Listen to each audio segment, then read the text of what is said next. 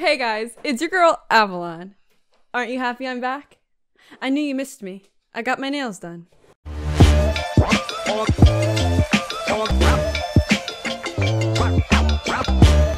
Hello and welcome back to the Croak and Crow podcast. I am Spencer Cartier. And I am Avalon Cartier. And this here is Frank, the man, the myth, the legend. As you can see, we're without our co-host today, unfortunately. But she is in the hospital with her husband, who is doing just fine. But prayers are always appreciated. You can pray for anything. Yeah. You. When someone is healthy, you can pray for their health. Of course. When someone is sick, you can pray on their downfall. Oh. No, just kidding. It's all positive around here on this Christian podcast. But in lieu of her being gone, Frank took the responsibility upon himself to put on 5 hats. If you guys watch the previous podcasts, for every podcast in Lent, my co-host adds a hat to her head. Well, lucky for her, she doesn't have to do a balancing act because Frank is doing it for her. Anywho, moving on, let's get into the good stuff. Who are you? You've been in a few podcasts. I think I've been in 2. Favorite, I would say. Do you remember the last podcast you were in was? We were in Florida. Were we? Or was it the rainbow one? No, was it the Mickey one? You were in 3. I was in more. 2 with me and 1 by yourself. Rainbows. Mickey. Florida was the girls' podcast. Basketball. That was 4. The first one. Oh. Rainbow, Mickey, basketball, Florida. A little bit too much. So you've seen her around. You know what she's about. What can I say? Anything new? You started a new job? I started a new job. Where at? It was my, I don't know what day. Just started. The Lash Lounge. So if you want to get your lashes done, I'll be at the front desk signing you in. Now this isn't like full lashes being put on. This is like 1 by 1. This is professional lashes. This is professional lash extensions. Okay. Lash lifts are also done. It's like a perm for your eyelashes. Okay. Tints, brow threading. Do they do, I learned this on TikTok. Do they do the tattooing or does that only in tattoo shops? I heard the boss mention microblading. Which is, yeah. But I haven't seen it on the like pricing thing. Okay. So I don't know if it's like, if you want it, it might be able to be done because they're certified stylists. Correct me if I'm wrong. Microblading is when you have thin eyebrows and they almost tattoo. Yeah, it's literally like cutting. Oh.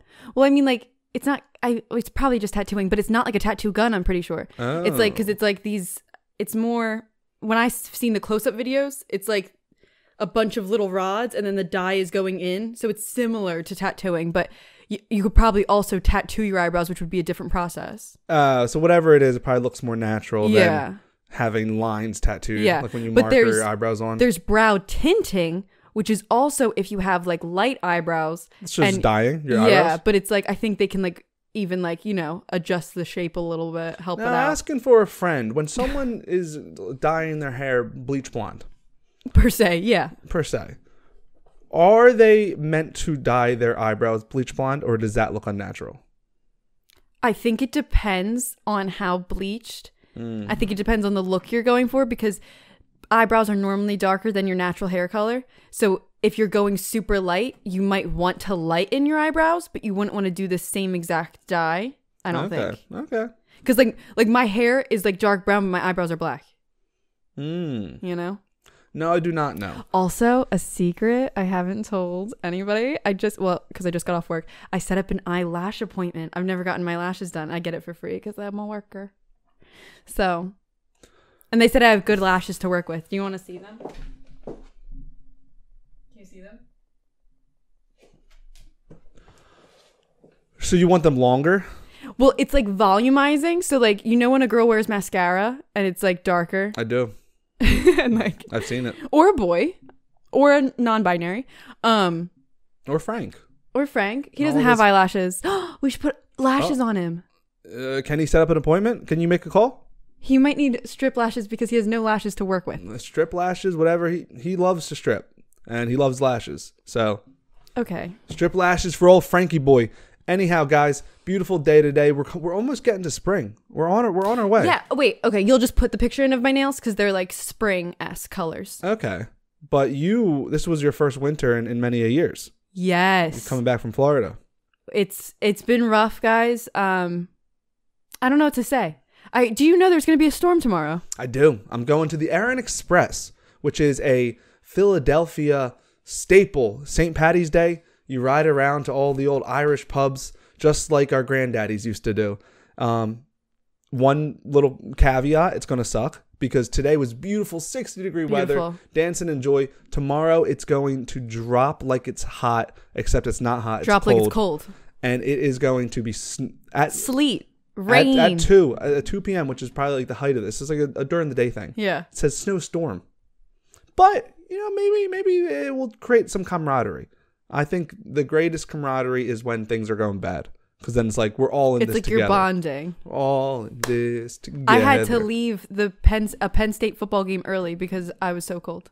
Yeah, it gets cold over there in the old Happy Valley. Yeah. Not so happy when it's cold. Chilly Valley, I like to call it. It is March 11th. You know what that means? One of my 12 favorite days of the year. Actually, it's getting down to it. This is now top 3. I love 11s. Countdown to May 11th, my birthday. And so then June 11th is my 12th favorite 11th. July 11th is my 11th. So this is my 3rd favorite day of the year. I'm stoked. But I don't like 14s that much, but I work with it. Okay. But the 11th, do you know what it is? This is a holiday podcast. So you got any holidays for us? National Oatmeal Nut Waffles Day. Usually we sift through all the bad holidays. There's really, if you wanted me to say, National Funeral Director and Mortician Recognition Day. I think they deserve a lot of recognition. Okay. Imagine you're dealing with people. This is a Christian podcast, and so we talk about death a lot. I liked the oatmeal nut waffles. And you know what? But I didn't. That's why I wanted to say I think I'm allergic. Okay. We talk about death a lot here on this Christian podcast. And one of the tough things that we need to sort of overcome in Christianity is balancing grieving with faith. Yeah. And that the person is gone, but their soul is still there. And funeral directors and morticians, they bring such a comfort to the family where they do a lot of I'm sure the actual work is quite dirty, but yeah, to make for wakes and stuff, a beautiful person one last time to say goodbye. Well, since we do still hang on to that earthly remembrance of the body, and also for someone to do the job, I don't think they get enough recognition because you don't really want to talk about funerals and stuff. But the fact that they it must take a toll on them in some aspect to deal with that all the time. They definitely do a lot for the grieving process, but they do deserve to be appreciated because they deal with a sad job. I don't want to say depressing, but they deal with a job that involves death, which is not easy to talk about, let alone work with as your 9 to 5. So shout out them. Good holiday. But also, so I don't think I'm allergic to. Well, it says oatmeal nut. Is that a type of nut? I don't know. I think I might be allergic to cashews. I don't really care, but it's a bit tragic. You're allergic to the old tree nuts. Yeah, possibly. It's a mystery. I had to take a Benadryl the other day. Oh, were you feeling a little wacky? Yeah, I was in the hospital. But they sent me home. They said you're not that bad. I overdosed on Benadryl. How many did you take? I took one baby. I took one Benadryl. But then they gave me a steroid when I went in because I was like, it's feeling a bit. Yeah, I don't remember the last time I took Benadryl. Is there any more holidays or shall we move on? Well, no, there's one more I wanted to say. Okay. Middle name Pride Day. Oh. And number 1, my middle name is Tiffany. I do have the best name. I understand. Avalon Tiffany Cartier. But when I was growing up. As Christians, we're humble. Oh. Okay. When you're growing up, in elementary school and stuff, I feel like so many people never, it's a secret, their middle name. I hate elementary school. Okay. I loved college. I loved high school. A lot of people don't like high school. Senior year of college up until junior year. Senior year of high school up until junior year of college. Best. How everyone's like, oh, puberty is an awkward stage. Yeah. I didn't like that pre-puberty. That's when I felt like I got ridiculed the most, and I was a cool kid. But maybe it's because I let it get to me. This is you all still get ridiculed by elementary schoolers. That's what I'm saying. That I've grown up, but those kids, they just what it is. We talked about in the podcast before. For a long time, I'm like, why do kids or young boys ages 6 to 11 point me out and say I'm gonna mess with that kid? Yeah. And I was like, do they smell fear? It's literally instinctual for them, but it doesn't make sense. Do they sense weakness? Yeah, I could be with 20 guys, and they'll pick me out and say, "Let's go, kid." And I'm like, I'm an adult. I am your elder. My hands start sweating, and knees weak, arms are heavy. So yeah, so a long time I'm like, okay, they smell fear. But I'm like, what came first, the chicken or the egg? Like, I was afraid of these kids after they were bullying me, not the other way around. What I've come to the conclusion, and I a little bit tooting my own horn here, but I think it's because, auras. Auras. Yes. Yeah. I think I give off a very welcoming, comfortable aura. That they just want to destroy? No. So what I mean is, when I was younger and you see grown guys, big, brawly guys, you're intimidated. Or even you feel a disconnect of like, I'm not going to try anything. I think with me, it's like they feel all like those age kids like to horseplay and insult each other and stuff.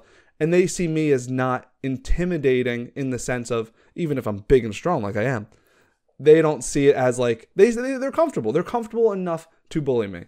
And that's my little sweet takeaway from that. That should be your bio. Little kids are comfortable enough to bully me. I love kids. They're comfortable enough to bully me. But I digress. Why did we... Middle name. That is why I'm talking about getting bullied, because this is all a bullying story. Promise we'll stop talking about bullying in a second. I have a very good normal name, biblical name, middle name, Thomas. Solid. Doubting Thomas. Solid. It's my grandfather's name. It's a beautiful R.I.P. name. I wouldn't trade it for the world. But these kids, I must have been in 3rd grade. I remember I was at the lunch table. And so my brothers it was by grades. My brothers were at another lunch table. And they said they were asking middle names. They just liked... it was a topic of conversation for some reason. It was because nobody knew it. And as soon as they found it out, it's like they got a little piece of your soul or something. But anyway, I'm in the lunch room, very just, timid to myself kid. And this one kid, I still remember his name. And you can't say it. No, I can't say it. You should say it and then bleep it. I can't say it because he's not around anymore. Nobody insulted him.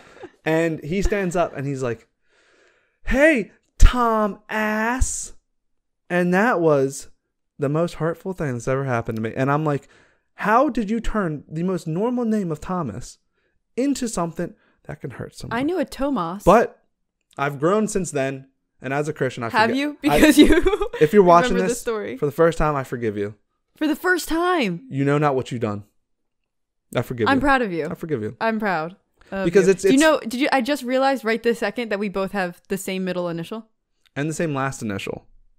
So it is a special day because it is Friday. That's why we're having fun. We have hats that I don't know are going to... I feel like that has definitely shifted since the beginning of the podcast. That's okay. We have a new co-host. But there is one thing that stays the same on Friday. And that is the fact that it is Dr. Seuss Friday.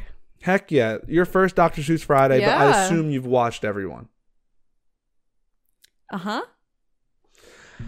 What do we do on Dr. Seuss Friday? Have you guys done green eggs and ham yet? We have.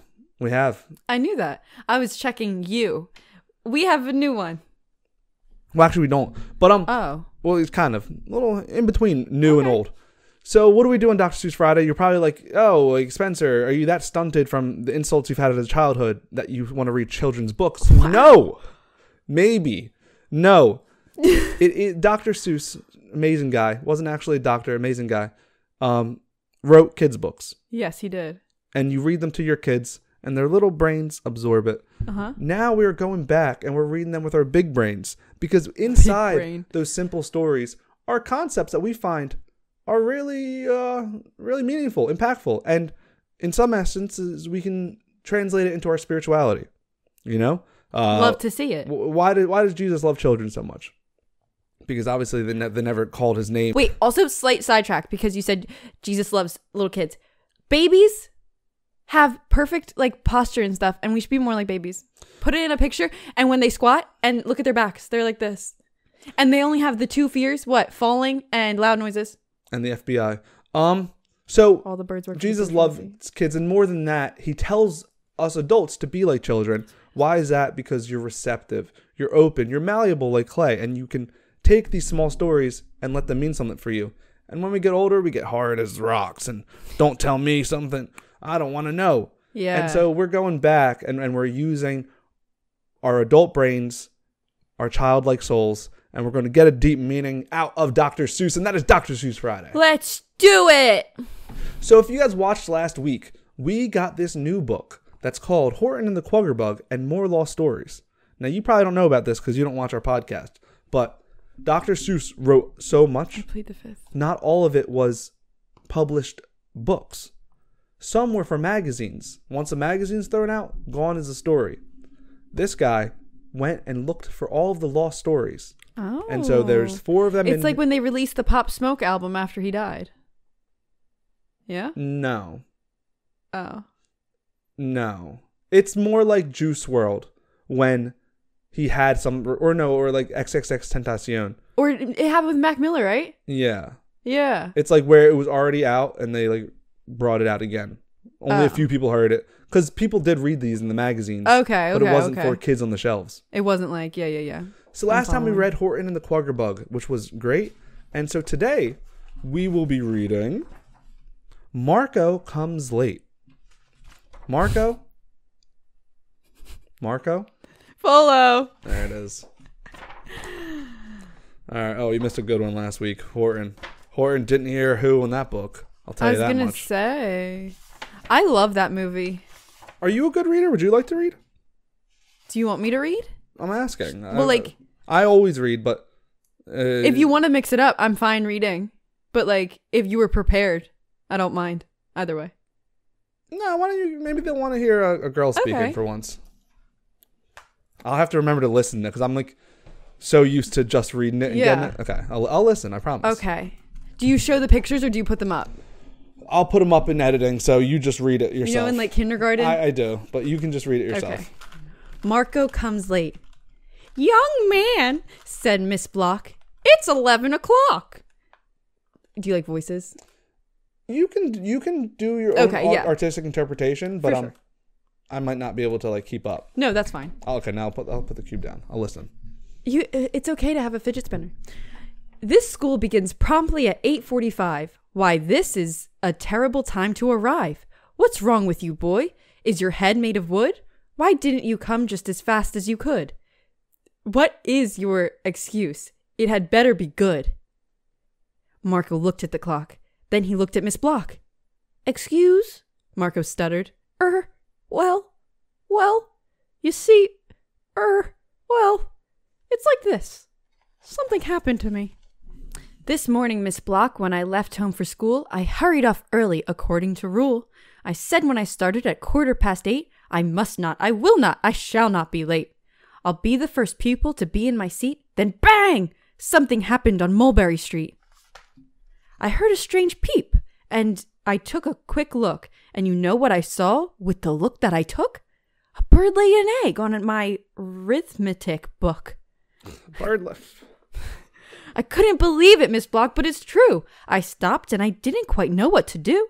I didn't dare run and I didn't dare walk. I didn't dare yell and I didn't dare talk. I didn't dare sneeze and I didn't dare cough. Because if I did, I would knock the egg off. So I stood there stock still and it worried me pink. Then my feet got quite tired and I sat down to think. And while I was thinking down there on the ground, I saw something move and I heard a loud sound of a worm who was having a fight with his wife. The most terrible fight that I've heard in my life. Domestic abuse. The worm, he was yelling, "That boy should not wait. He must not, he dare not, he shall not be late. That boy ought to smash that egg off his head." Then the wife of the worm shouted back and she said, "To break that dear egg would be terribly cruel. An egg's more important than going to school. That egg isn't that mother's bird's pride and her joy. If he smashes that egg, he's the world's meanest boy." And while the worms argued about what I should do, a couple big cats started arguing too. "You listen to me," I heard one of them say. "If this boy doesn't go to school right away, Miss Block will be frightfully, horribly mad. If the boy gets there late, she will punish the lad." Then the other cat snapped, If I don't care if he does, this boy must not move. So I stayed where I was with the egg on my head and my heart full of fears and the shouting of cats and of worms in my ears. Then, while I lay wondering when all this would stop, the egg on the book burst apart with a pop, and out of the pieces of red and white shell jumped a strange brand new bird, and he said with a yell, I thank you, young fellow, you've been simply great, but now that I've hatched, you no longer need to wait. I'm sorry I kept you till 11 o'clock. It's really my fault. You tell that Miss Block. I wish you good luck and I bid you good day. That's what the bird said. Then he fluttered away. And then I got here just as fast as I could. That's my excuse, and I think it's quite good. Miss Block didn't speak for a moment or two. Her eyes looked at Marco and looked him clean through. Then she smiled. That's a very good tale if it's true. Did all of those things really happen to you? Well, answered Marco, with sort of a squirm. Not quite all, I guess, but I did see a worm. That's all. Oh, man.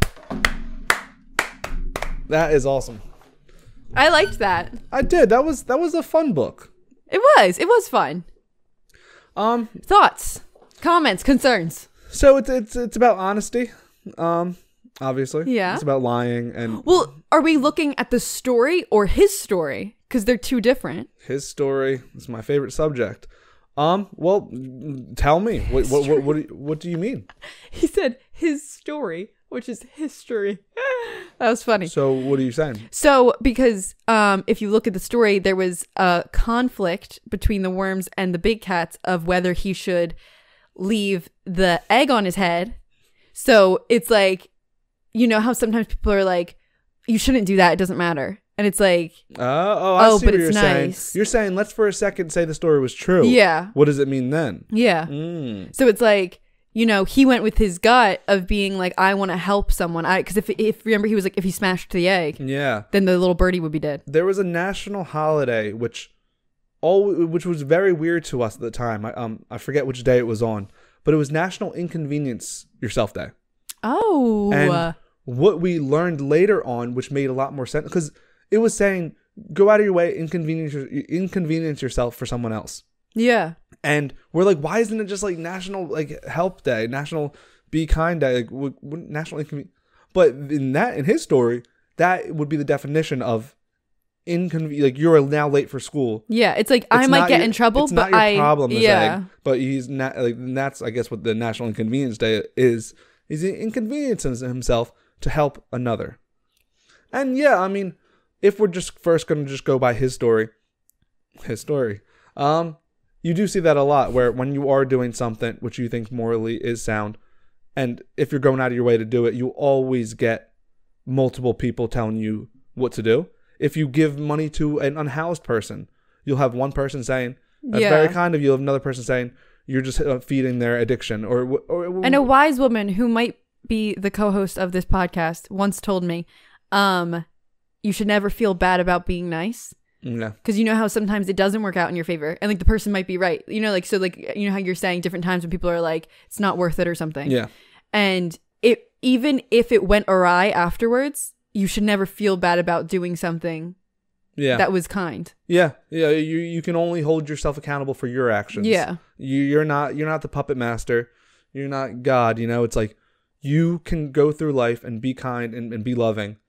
And it's not up to any people to say, oh, well, you know, actually it's a butterfly effect. It's like, well, I in that moment I did what I thought was right. Yeah. And that's what's most important. It's about having a moral compass that does not waver, because you will always get two sides to everything. Because that's the thing. Yeah, he had there was 2 against and 2 for it, you know, and then he ended up choosing, well, in his, which also, like you said, then you could go for the whole story, which is, and that's what we're going to transition to now. It's a whole story, obviously, since we're talking about good and he chose what was right in his story, and by doing so, he was telling a fib to the old teacher, and it comes down to honesty. Yeah. But was he wrong because he ended up being honest? No. he did come clean, and I think that is also part of this. It's like he like lied, and I think part of it was he was not honest with himself. Like he told a story that was fabricated, and it's like, and he could have gotten, because he said, but I did see a worm. And what if he got distracted? What if he has ADD or something? And it's like, you know, he didn't realize how much time was passing, so. Yeah, and not that it's right to lie. And well, the teacher saw that. They were like, yeah, what a creative story. It wasn't just. I think all around we like Marco. He's a little bit of a silly boy. He's a silly boy. Look at this picture of him. Yeah, he's the raggedy hair, but yeah, walking away from it, you know, you get 2 stories in one with that. You get a story within a story, and I wasn't prepared for the plot twist. Oh, I knew the entire time it was a lie. That's because I'm a lot more pessimistic than you, I guess. But I was like, this is great. No. I was really excited to know what was going to happen with the bird. It is Dr. Seuss, so like all those characters are not out of the ordinary. Yeah. But yeah, overall, you know, beyond it's honesty is always good. The best and policy. I think what I'm going to end on my thought is saying is, what is better than not being late for class with like getting in trouble is like with honesty is the clear conscience. Like I think that's why he switched at the end. It's like he got away with it, and then he was like for himself. Like we try, you know, so much to not burden ourselves. You know, as Christians, is like anything that's weighing down on us, we try to like not be stressed. You know, like give it to God, and part of that honesty is not holding on to that guilt. Yeah. Like, and that's the you're thing, right. I didn't do it. Lies always come to light, folks. Lies always come to light. Like, just don't do it. Don't do it unless you have to. But that's the story. 2 stories in one. 2 in 1. Another different co-host. BOGO. It's been a pretty wacky Friday. I hope you enjoyed it. I got someone else reading for once. But go out, high five your local mortician. And hand sanitize after. It's still a pandemic. And prayers for other co-hosts, because like I said, everything is fine, but it's always stressful to even be in a waiting room. So, and like you said, you can pray for everyone. You can pray for everyone. Pray for Frank. It's St. Patty's Day weekend, so pray for his liver. All right, guys. We'll be back next week. Peace, love, and prosperity. Dr. Seuss, Avalon out, Spencer out, Frank out. Peace.